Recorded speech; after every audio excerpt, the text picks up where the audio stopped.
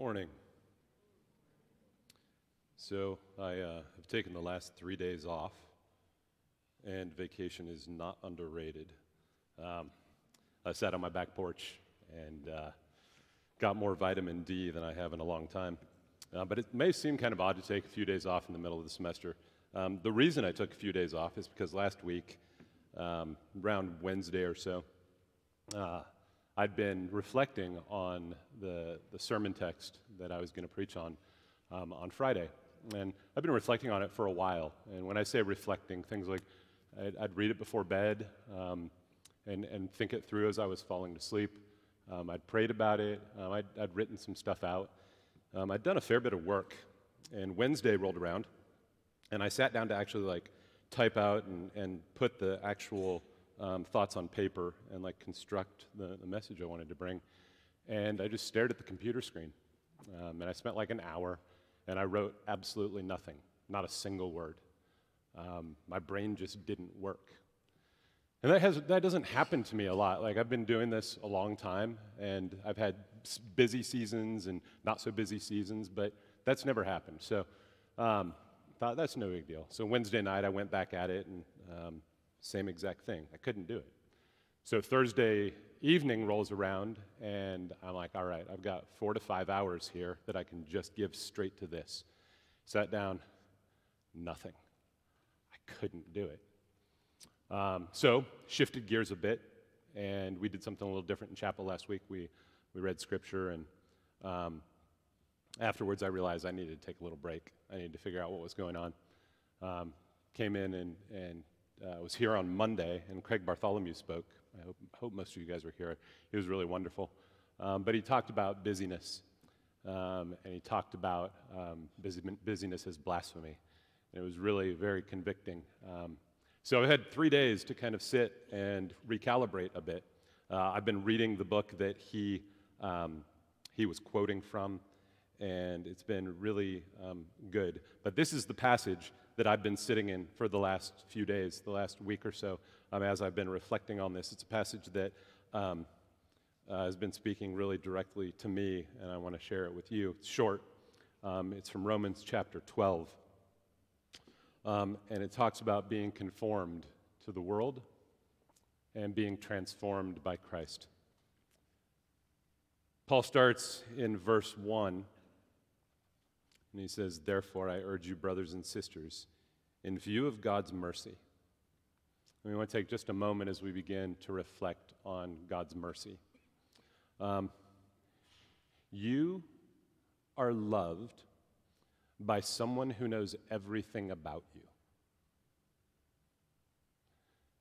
Just think about that for a second.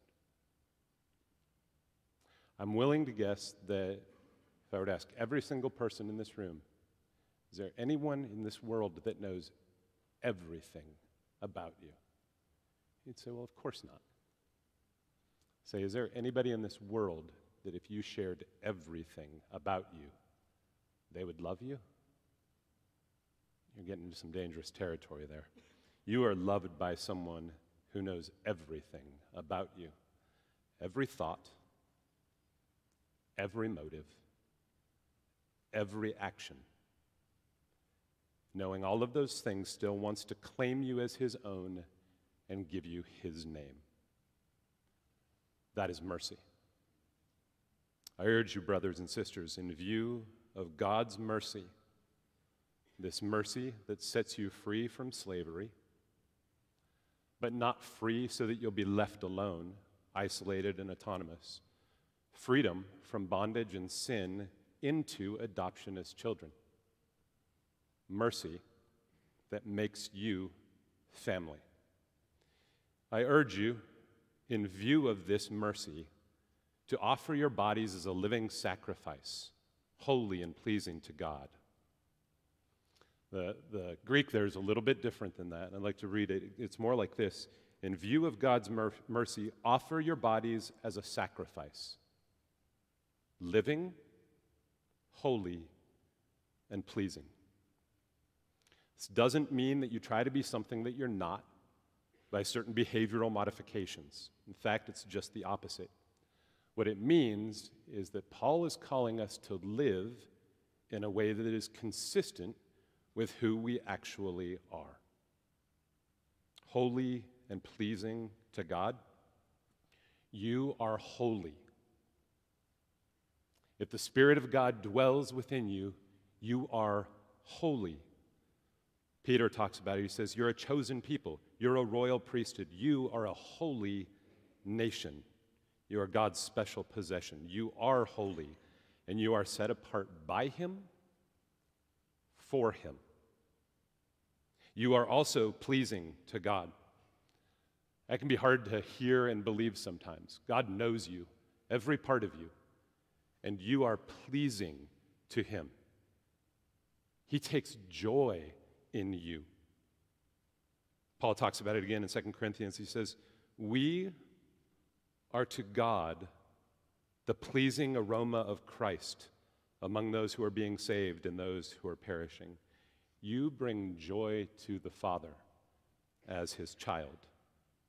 And then this last piece, offer your bodies as a sacrifice. Offer your whole self as a sacrifice. Holy, pleasing, but then living. Most sacrifices, I'm sure you know, are killed when they're offered as the sacrifice. But with Christ, it's different.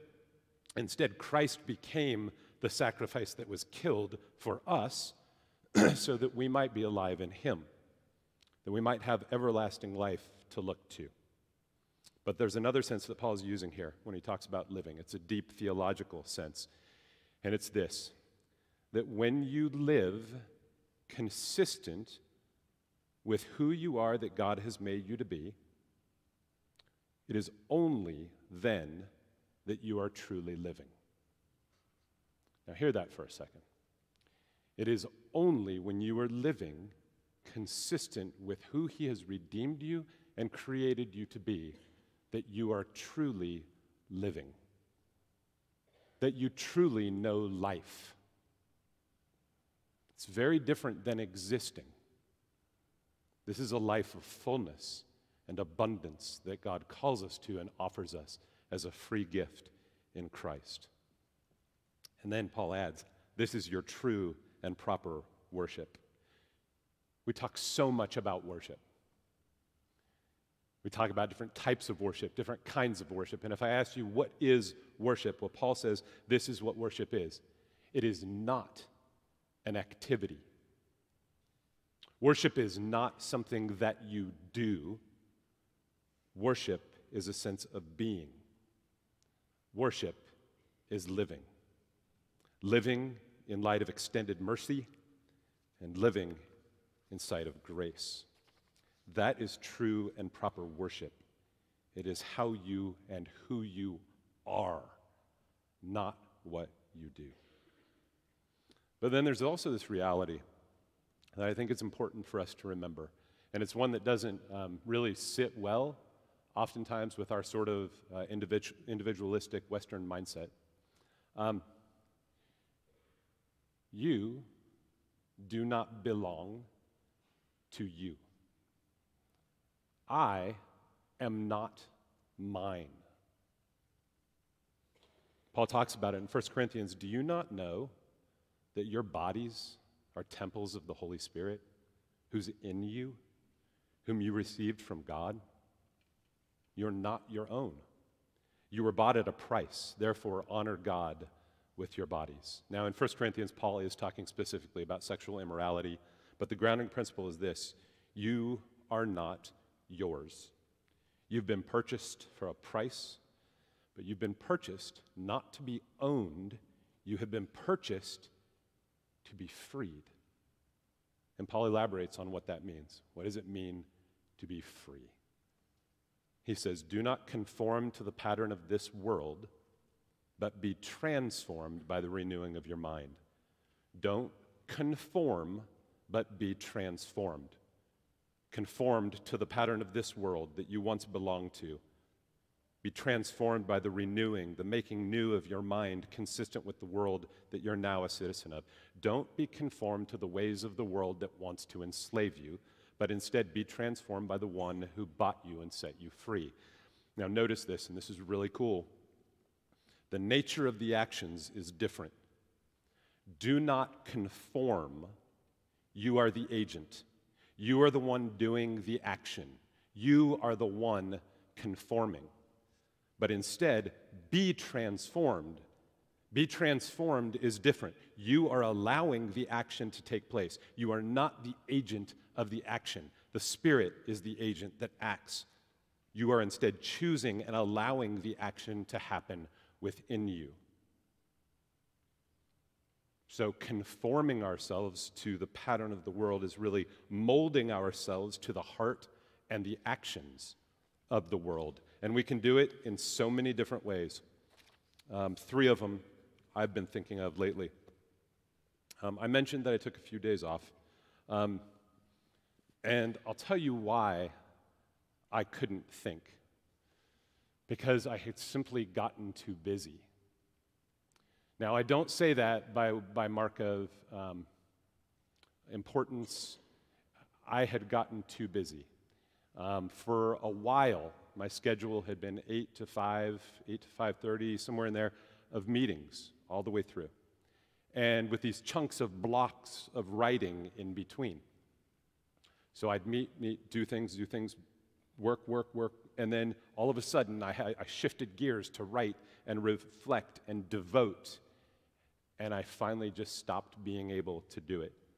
Now, Craig Bartholomew talked about it. I want to read the quote because the world is busy.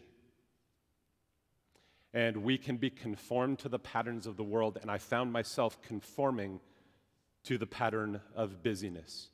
But listen to what Eugene Peterson in The Contemplative Pastor says about this. Now, he's talking about pastors, but I think we all hear this as believers, right? The word busy is the symptom not of commitment, but of betrayal. It is not devotion, but defection. The adjective busy, set as a modifier to pastor, should sound to our ears like adulterous to characterize a husband, or embezzling to describe a banker. It's an outrageous scandal, a blasphemous affront. And then he talks about why we allow ourselves to conform to busyness. And he says, basically, it's out of vanity. I want to appear important and significant. What better way than to be busy? I live in a society in which crowded schedules and harassed conditions are evidence of importance. So I develop a crowded schedule and harassed conditions. And when others notice, they acknowledge my significance and my vanity is fed. He also says, I'm lazy because I'm busy because I'm lazy. He says, I indolently let others decide what I will do instead of resolutely deciding myself. By lazily abdicating the essential work of deciding and directing, establishing values and setting goals, other people do it for us. Then we find ourselves frantically at the last minute trying to satisfy a half dozen different demands on our time, none of which is essential to our vocation, to stave off the disaster of disappointing someone. Busyness and the role of the pastor are incompatible, specifically when it comes to praying and listening, and as I found, thinking and devoting and preaching. I know you're not pastors, but I also know that you're busy. And I want to ask you to ask yourself and to examine, are you conforming to the patterns of the world in your busyness? Are you so busy that you're not doing what's actually essential? See, you can't be conforming and being transformed at the same time. The two don't work together.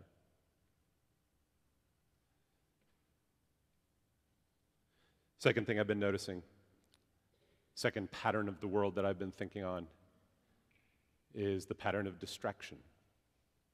We live in a distracted world. We live in a world that has news feeds that have to happen every single day, so things are made up where you can look at, my daughters tell me Reddit's not cool anymore, but I can spend a lot of time on Reddit, and I just learned about subreddits, and that's kind of cool. But, right, we're constantly distracting ourselves with whatever the thing may be. I don't mean to pick on phones, but really it is the most, we have massive computers in our hands all the time, and I'm sure you've experienced it where you're in a restaurant or at a doctor's office and people are all on their phones, distracting their minds, distracting their hearts. But I saw it in a way last week that was really interesting. I was in the back of chapel because the front couple of rows were full, and I was back there and I was listening, but I was also kind of watching you guys. And it was really interesting because a lot of you were distracted. I saw a couple of phones, but it wasn't just phones, it was homework. Like straight up people doing homework in chapel and reading books. Like just reading books. And it didn't make me angry at all. Like there was no anger. It really just made me kind of sad that we're conforming ourselves to the patterns of the world, that we're not allowing ourselves to be present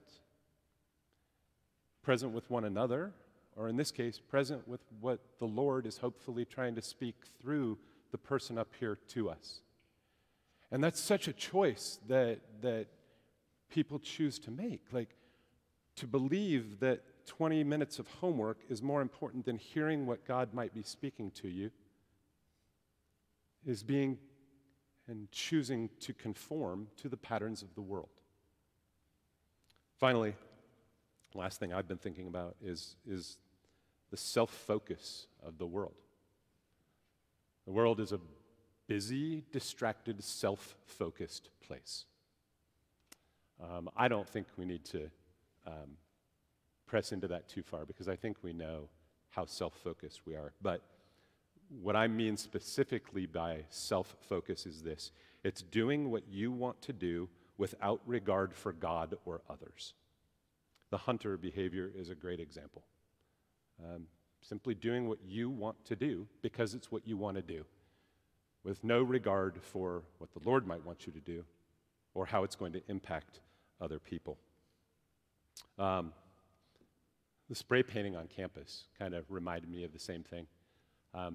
Simply behavior of what I want to do because I want to do it, without any thought of the fact that it's probably going to take like really kind, sweet, loving people 20 to 30 hours to scrub it off because you simply wanted to do it.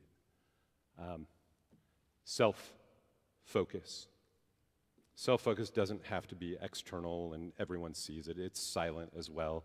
We know that it affects every single one of us, but it's not what we're called to do because it's not who we are. Instead, we're called to be transformed. And that may seem impossible, to have your minds transformed, the renewing of your minds. But it's not at all impossible. In fact, it is exactly what Paul was talking about before. Simply reminding us to actually live in a way that is consistent with who we already are. If I ask you, whose mind do you have? There's a right answer. You have the mind of Christ. You have the mind of the risen Savior, Jesus Christ. Listen to Paul in 1 Corinthians, he's talking about it.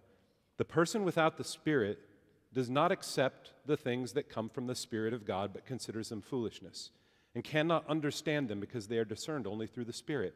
The person with the Spirit makes judgments about all things, but such a person is not subject to merely human judgments. For who has known the mind of the Lord so as to instruct him? But we have the mind of Christ. Paul reminds us that we have the mind of Christ, and by virtue of having his mind, being able to know his thoughts, we can know the thoughts of God.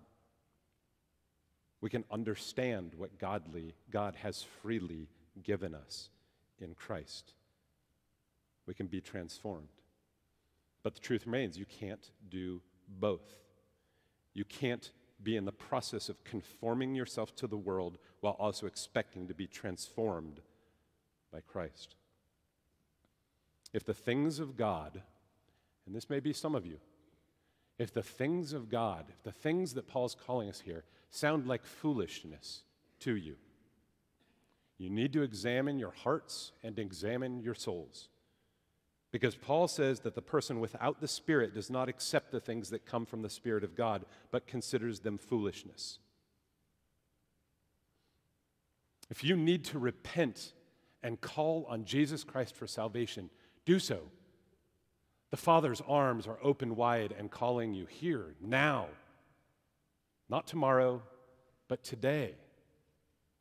If this sounds foolish to you, why does it sound foolish? Well, there's nothing we can do to earn our salvation.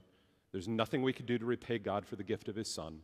While this transformation that I'm talking about is not the Christian's own doing, but the work of the Holy Spirit, we nevertheless have a real responsibility in the matter. We have to let ourselves be transformed. We have to respond to the leading and the presence of God's Spirit. We have to listen to God's Spirit. We have to heed the prompting of his Spirit in our conscience. We have to have his desire reign more fully than our desire. And then something magical happens.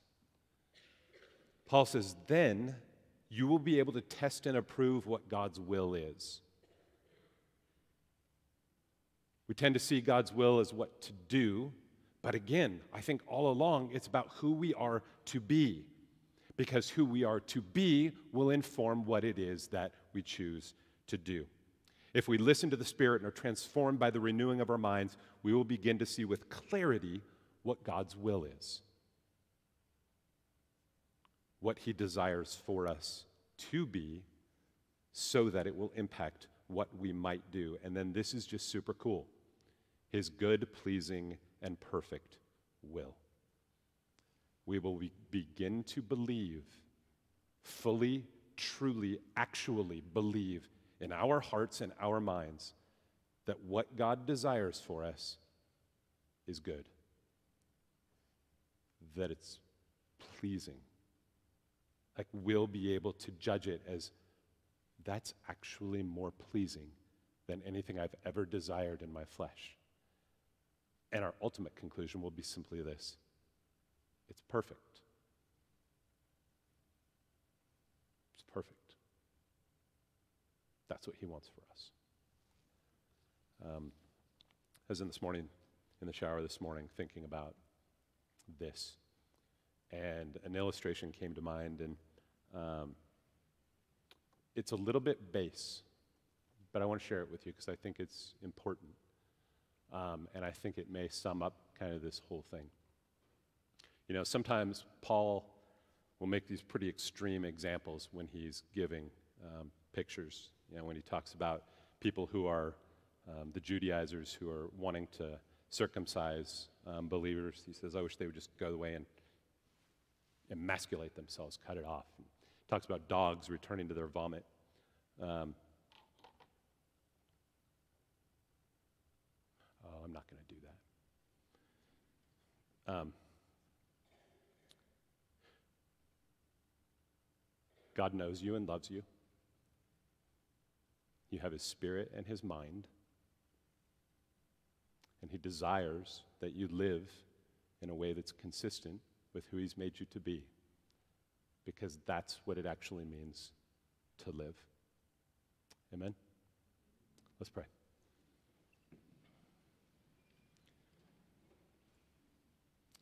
Father, we thank you for your mercy to us. We thank you that it is far more magnificent than we can even fathom. We thank you for the gift of your Son, Jesus Christ, who is far more magnificent than we can imagine. We thank you for the unbelievable miracle that we have your Spirit dwelling within us, and that you've given us your mind. I pray, Father, that by your Spirit you would make us desire above all things to be sacrifices to you, holy, perfect, and pleasing, and that, Lord, might be in our minds what it means to live. Father, might we please glorify you in our rejoicing, in our caring for others, in our repentance. Might we raise your name high and sing your praises. We ask these things, Lord, in the powerful name of your Son and our Savior, Jesus. Amen.